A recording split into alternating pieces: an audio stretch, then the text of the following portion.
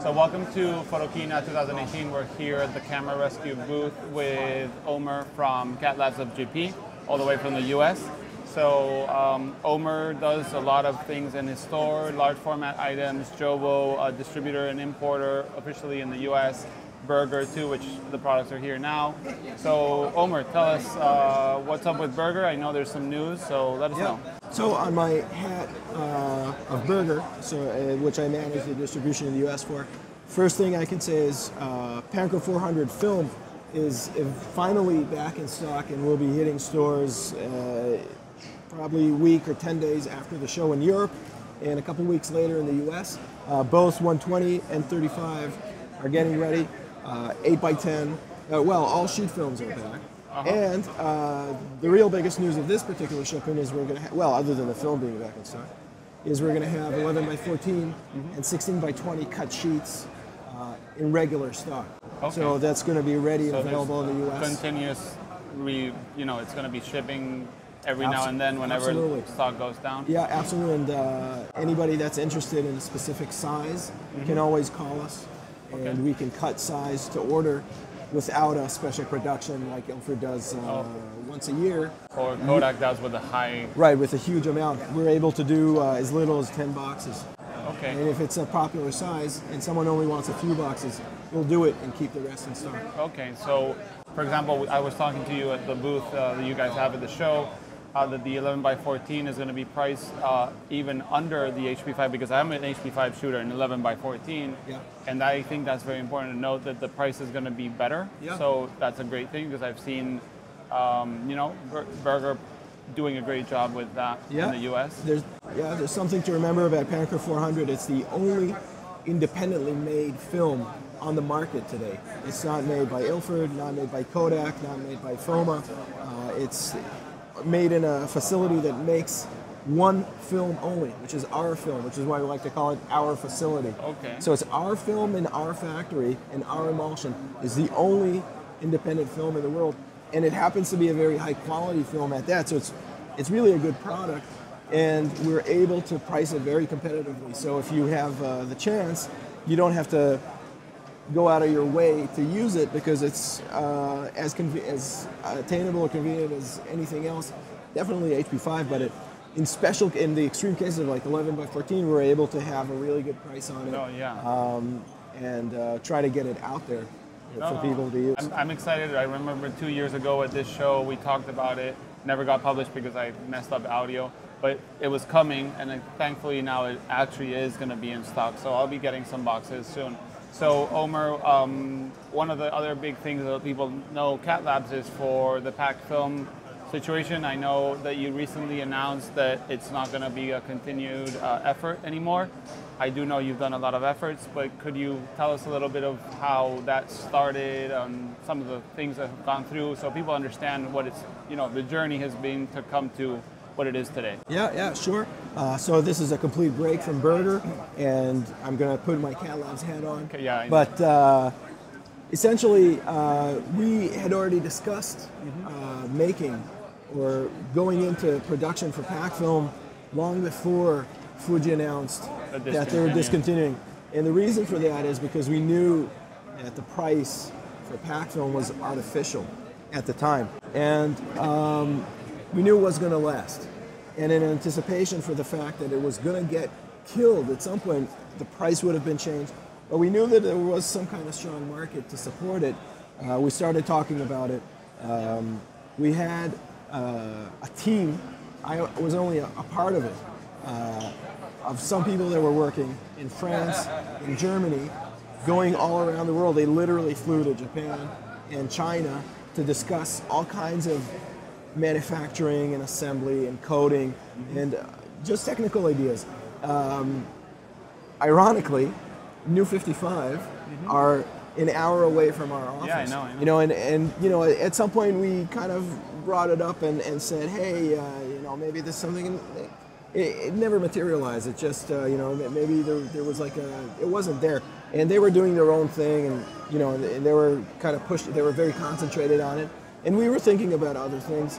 And then one of the things that happened somewhere along the way is that we stumbled across some technology, and I can't really say what it is, but it's the thing that was under that blanket. The that thing we all under the saw. tarp, yeah, a piece of technology that We'll was. never see it.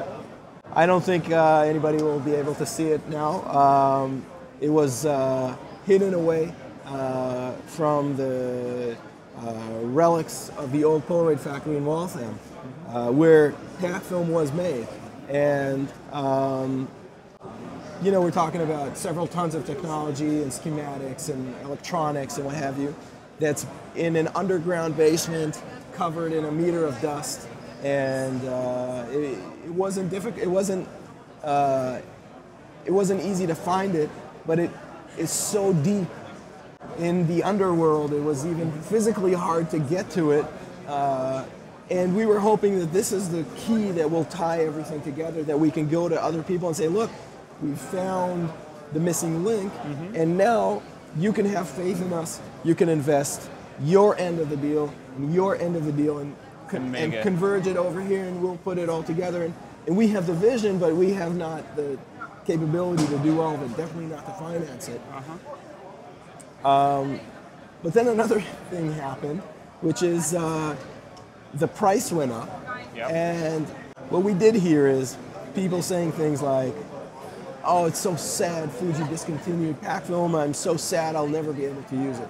And we said, but pack film is still readily available. If you want to shoot it, now is the time.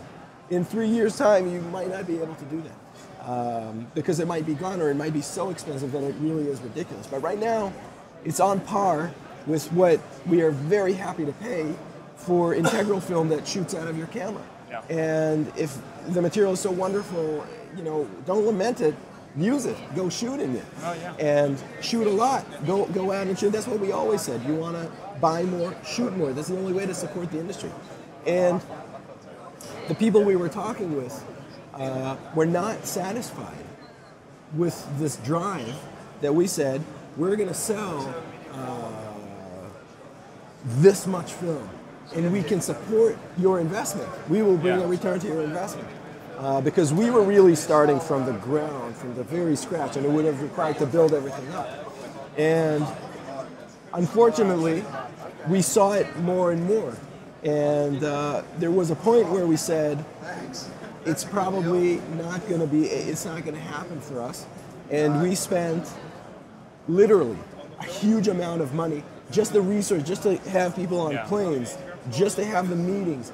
That was some money that we spent that we were happy to spend. It was our investment in this industry, our investment. Trying to make it back. Yeah, we weren't expecting to get it all back. We were expecting to get it back through the industry years down the line. And as soon as we decided that that money may not be coming back, we were gonna maybe not push it so hard. And then SuperSense are doing their Kickstarter, or they announced their Kickstarter, and we are very much in support of their project. We think that we tried our very best, but we went nowhere near where we would expect it to be 2 years down the line. And it looks like they have some kind of cobbled up idea that's closer to a final realization than where we would have wanted to be. And it was important for us to say, let's have everybody concentrate on one thing. And what we really are hoping to see is everybody who's talking about pack film and talking about FP100 is to go to the Kickstarter and you know, talk with your wallet. Yeah. And if you talk with your wallet, that's where it makes a difference. If you just talk on Facebook, it doesn't really make an industry difference. And I really hope all the best. You know, I don't know what they're going to make. I don't know if it's going to be good, if it's going to be not so good. You know, if we're going to love it or hate it. But what I do know is, if there will be a product, we will have to buy it. We will have to buy it with our money. And it'll get better as it goes. I mean, I remember when Impossible Project started the first version, I bought a bunch of packs to support it with not only my, you know, intentions, but with my money. And that didn't seem so good, but down the line, it's turned into what it is today. Absolutely. And that's how it is by continuously supporting. Same thing with film. I mean, we all love the fact there's more film, but we got to shoot more and have more fun and spread the word. That's what we're trying to do here. Yeah, absolutely. I think the most important thing to remember here is that there's a lot of film out there, and the same thing with pack film. If you have some film and you say, oh, I'm just going to save it for an important occasion, no. You have to go out and shoot and shoot and shoot and reload your camera all the time, and don't think about it as waste. It's you're investing in yourself, in your industry. So and it's memories and it's things to share, and it's a completely intrinsic thing that you can hold in your hand for generations and pass. It's like an heirloom that you can pass on, but at the same time you're having fun. You're participating in if it's your hobby or your profession. But you're supporting an entire industry. It's like people that say, we have stickers in the US that say, no farms, no food. It's true. If there are no farms, there's not going to be any food. And if there are no photographers putting their money in this product, there will not be a product. So we have to all participate. Yeah, it's a joint effort for everyone. Absolutely, we're all in the same boat. That's the important thing. To change to a different subject, because you do multiple things, and let's change the hat to a large format specialized store, because I think you guys are very specialized in large format. How do you see the tendency in the market? Because we've seen in the last few years a tremendous amount of new people coming into large format through either older gear or new inexpensive large format gear. Do you think the trend will continue? What is going to be the shortcoming in the large format industry? Because we do know cameras seem to not be a big issue, at least that you can put load film in them. They can be better, they can be worse, but they're cameras out there. Is it going to be lenses? Is it going to be film holders? Because there's some wooden ones, but plastic ones are not doing anymore. Is there, what you have a very good picture of the industry. So let me know. Yeah. So here's an interesting question. It's true. We have an excellent supply of cameras, cheap cameras, medium price cameras, expensive cameras, new, used, of every variety, and we've had a huge disruption. And I'm not saying this in a negative way, but in a positive. It disrupted years of stiffness with Intrepid camera and Chroma and Travel Wide. There were all kinds of things that are like ventures into, and now VDS, for example, is a brand that we sell, but is relatively inexpensive. It's a lower cost option that provides you with quality, but also comes in at a lower price. Those are wonderful things, and it really disrupted the market, and this is all of a sudden people really have it in front of their faces, whereas previously it was kind of the older world people, and shooting large format, old world photography, old style. Yeah, the large format forums. I've talked to a lot of young people, and they always say, no, it's nice to see refreshment in YouTube, and that's what I do mostly. Right. Because the old forums, which I also a very big part of, are places that are very niche and hard sometimes, and harsh many times. But so what's the thing you see with a lot of cameras, but but there is a big but here. First of all, Copal stopped making shutters in 2010, and we're now running out. They ran out of space. They ran out of on-the-shelf items. It's now just what's in the used market, which is next to nothing. The companies like Linhof and Rodenstock and Schneider that had some spares for service, they're at the bottom of the barrels. That's their, maybe they have another year's worth of supply. Spares are running low. So we're in a difficult situation here because nobody is making shutters. And I was super impressed when Mint came out, and they have a electronically controlled mechanical shutter. We talked to Gary, and I was like, that's the future of many things. And he didn't see it so much, but I was like, you don't understand that. I told him, and he said, we have no interest in doing anything other than putting that shutter in there. But without shutters, the party's going to be over very soon. There's a huge amount of used equipment, etc. But used equipment, the lenses might last, but the shutters are mechanical and they have a limited lifespan. So we're nearing that point that it's going to it's going to just end up. It's getting harder. Like we've seen lens elements being available. You can get the G Claron lenses, which are reproduction, but then it's like, you get a shutter. It's not so easy anymore. That's right. So that's going to be, you think, the main problem. I still believe that's the main problem with large format in the future to come. That's an issue That's an issue that we are having, and we will have in the future. Film holders, I don't see a problem. No, Film holders, I don't see a problem because they're being made. You know, but the real challenge is shutters and lenses. So, with that said, that's a pessimistic point of view. Okay. I'm going to say that there is a wave of equipment on the secondary market, secondhand and old stock, that we have not yet seen. It's out there, and there was a big wave that came out after the digital transition. Mm-hmm. Now there's a second wave that came out when people are kind of digging out their boxes from, you know, the basements and the that's attics what we're trying to do at Camera Rescue. Is they're trying to find exactly. So that's the second wave. There is going to be a third wave that we have not seen yet, I believe, and in that third wave, of course, the prices are going to be higher. The availability every single time it's been a little higher. Yeah, and the availability gets a little lower because we ran through more of it. But I think there's hope yet. And in a little news embargo? Yeah. I'm going to break a news embargo here. We are working on manufacturing a universal shutter system. Our shutter system projection is to have an onboard electronic control with a universal fitting for Copal 3, Copal 1, and Copal 0 in the same housing. So essentially you'll have one shutter and you could put any cell on it because it will have built-in threaded adapters. And it will, right now the technical limitation that we're running into is speed.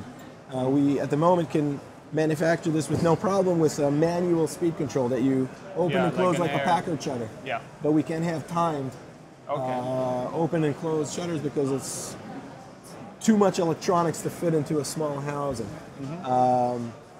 We will get there. I hope so. If we can do that, we've solved the bigger problem. The bigger problem, and then it's just, we'll see which one will be the next problem. Yeah, that's right. And the amazing thing that we're seeing in large format is that we're seeing processing solutions. I mean, you can process sheet film in a tray, really, so you don't need much more than a little, and you don't have to buy a photo tray. You can buy a tray, a tray for food or something like that, because it's just a plastic tray and it's just fine. And those cost a few cents. And there's a CL81, which is an interim option, and we're going to have automatic processors from Cinestill have their. Yeah, you got Jobo, which is Jobo is another thing you work with. Right, and Jobo have these products. So we have legacy products that are coming out, new legacy products, to support things, to support gaps in the market that didn't exist previously, and they enable more people to participate. To continue shooting and have more fun. It's an enabling market segment. It's not the people with resources can do it anyway, but we're talking about the people who need a little. Yeah, people that are buying maybe a cheaper camera to start, and you want to start with that. The tray is an option, but some people I've seen a big growth of processing tanks and solutions and ideas throughout the year. So yeah. Well, anything else, Omer, that you want to say? Because there's a lot going on with CatLABs. A lot to say, a little bit of time. A little bit of time. I'm going to say that now that we're in a new building, we moved in earlier this year. I very much would like to invite you. Oh, I'll be there next summer, don't worry, that's for sure. But everybody else to come visit us at our new place and just wash your eyes on some cameras. We have excellent coffee, and it's a nice place to visit. And of course, we have 3 microbreweries in our neighborhood. Oh, so if you're coming, you can have a little organize tour. A little get together. Absolutely. Okay. So that's my call out to everybody. Okay. And of course, before I forget, I want to say to everybody: shoot more film is the message. That we all want to. The message for everybody. Absolutely. Okay, well, thank you so much, Omer from CatLABs, to be with us at Photokina. Today's the last day, so we're all tired. Yes, you can hear that I haven't talked to anybody for 4 days. Today it's the day. Today is the day. Thank you so much. Absolutely. And good luck with everything. Thank you.